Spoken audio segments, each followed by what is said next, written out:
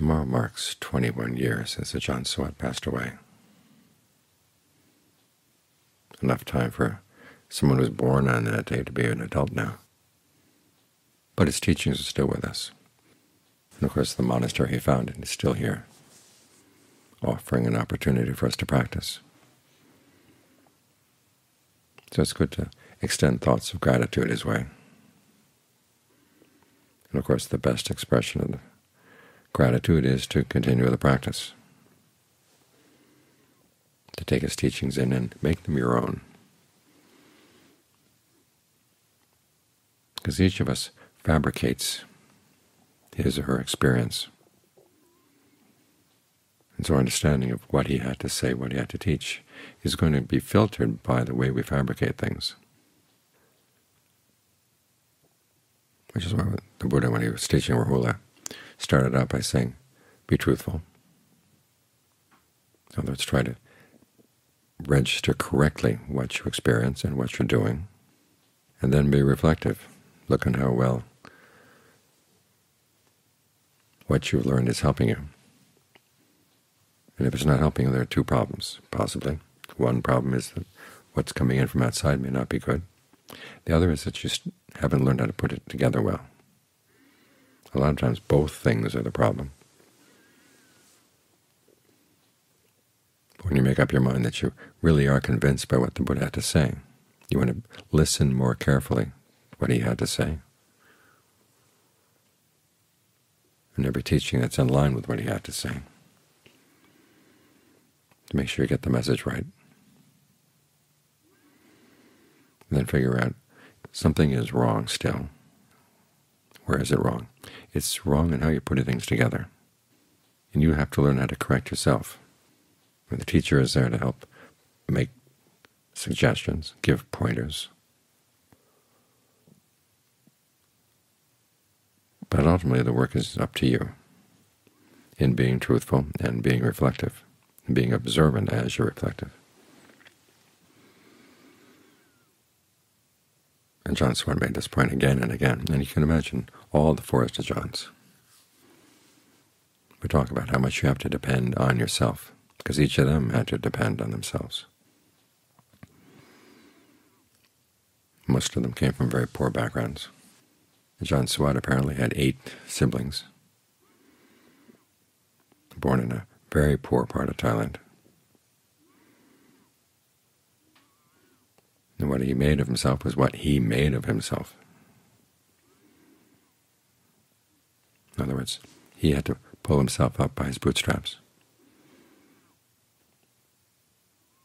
And you can imagine how audacious that may have seemed in Thai culture in those days, that the forest tradition took birth among people who were at the bottom of the social ladder. But they saw that the Buddha's teachings were available and that they were good. They decided to bring themselves up to be worthy of those teachings. So we try to take their example and listen to what they have to say. One of Ajahn Suwat's favorite sayings was that each of us has only one person, ourselves, that we're responsible for. We have to be responsible for listening to the teachings properly, looking at our behavior, seeing where our behavior doesn't measure up, and then figuring out what we can do to make it measure up. It's a matter of skill, and you can't make other people skillful. The best you can do is give them advice, set a good example. But it's up to each of us to reflect on what we're doing, how skillful we are, be responsible for ourselves. Our problem is all too often we're trying to be responsible for other people. Trying to say they should do this way and they should do that way. And our own work gets tossed off to the side, neglected. Like right here, focusing on your breath. No one else can focus your mind on the breath. I can stay here and keep repeating over and over again, stay with the breath, stay with the breath. But that doesn't focus your mind on the breath. It gives you an idea of maybe what to do. But it's up to you to have the mindfulness and the alertness, and to make your mindfulness and alertness better and better, so you really can stay with the breath. It's the element of ardency. That's what you're responsible for. And you're doing this because you know that your thoughts and your words and deeds are your contribution to your experience of the world and also to everybody else around you.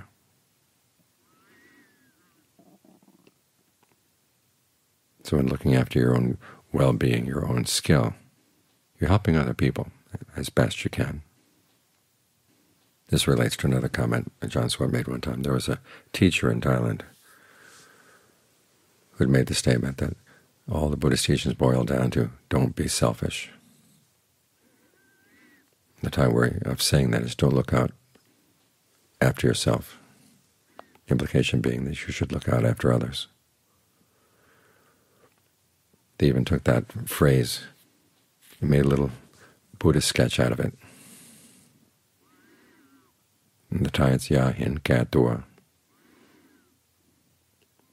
Ya, which means don't, became the head, Hin became the neck, Ka became the shoulders and arms and torso, and Dua became the legs. A little diagram, you can see all over Thailand, because the teacher was famous. And John Suwa took issue with that. He said, you do have to look after yourself. Who else is going to look after you? The question is, you look after yourself in a skillful way. If you really look after your true best interest, it's not going to be harming anybody. Although many people see that our choice in life is either that we help ourselves or we help others. We can't do both. But the Buddha's insight was that if you really are helpful to yourself, it's going to spread out. It's going to be helpful to other people too, because you're looking for happiness in a way that doesn't harm anybody. If you harm others, it's going to come back and harm you. So we have to work on this skill. And it is a skill that requires work. It's not that we jump from being totally unskillful to totally skillful all at once. It's success by approximation. You work at it, and you find yourself getting more and more perceptive, more and more sensitive, more and more discerning as the practice progresses. As you keep committing yourself to the practice and reflecting on what you're doing, and then taking what you've noticed and plow that back into your next decision for what to do.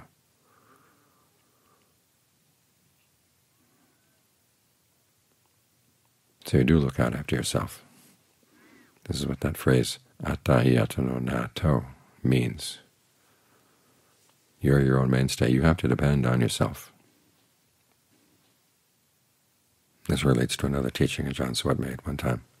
We were just getting the monastery started. He said one day, we're not here to get other people. We're here to get ourselves. Now, if other people come along and they like the way we're practicing and they want to practice too, we're happy to have them join us. But we're not going to change the Dharma to attract people, to get other people. Because if you do that, you lose yourself. So the practice keeps pointing back here inside. Trying to practice the Dharma in accordance with the Dharma. And so when you're practicing mindfulness, what is it? Keeping track of the body in and of itself, ardent, alert, mindful, putting aside greed and distress with reference to the world. It points inside, body, feelings, mind, mental qualities, all in and of themselves, right here. That's where the work is to be done. That's your frame of reference. Other people are just thoughts in that frame of reference. They're not the focus. It's what you're doing, because what you're doing is what shapes your experience and shapes the world around you. So we're going to shape it well. And take responsibility. It means being truthful.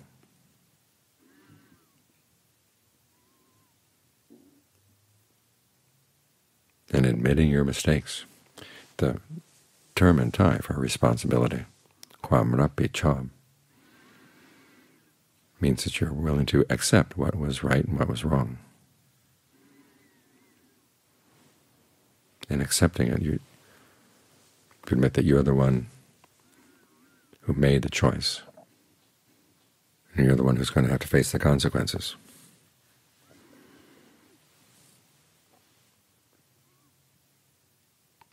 So when the consequences depend on what you do, pay careful attention to what you're doing, and don't let your focus get distracted outside.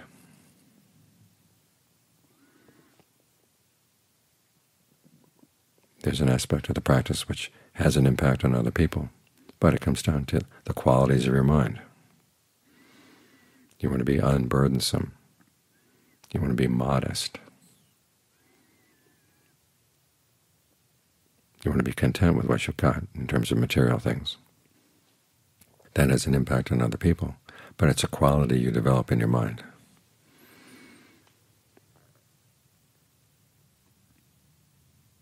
And there's that image of the acrobats. You keep your balance, it helps other people keep their balance. As you focus inside, and keeping your balance means being focused on any of the 4 frames of reference and establishing a mindfulness. It helps other people maintain their balance. It's too bad that that particular sutta doesn't have an image to go with the opposite side, which is that when you are helpful to other people, it comes back and it develops good qualities in your own mind: kindness, goodwill, patience, equanimity.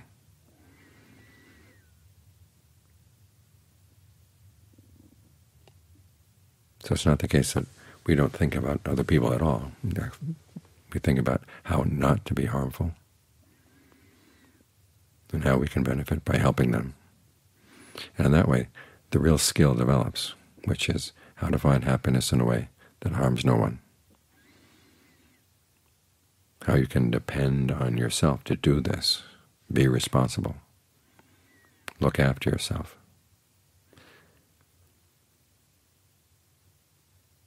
Or in Ajahn Sawat's words, get yourself.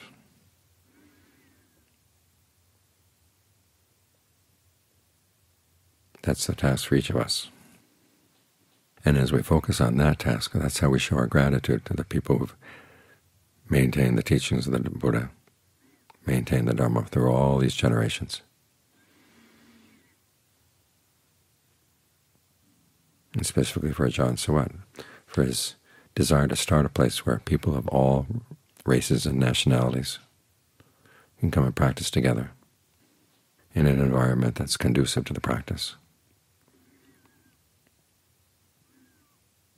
So we've got the trees, we've got the orchard.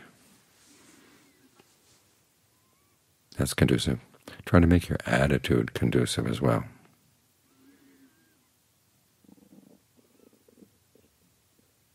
Keep looking inside to see how you can improve what's inside.